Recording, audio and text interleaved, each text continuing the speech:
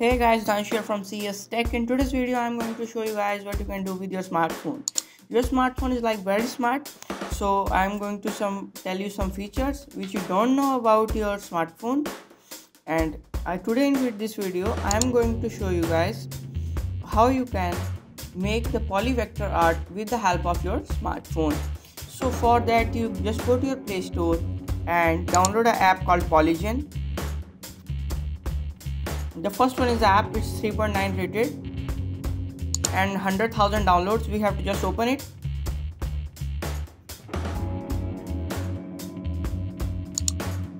As you can see, we have to take a photograph or choose from all photographs. So I am choosing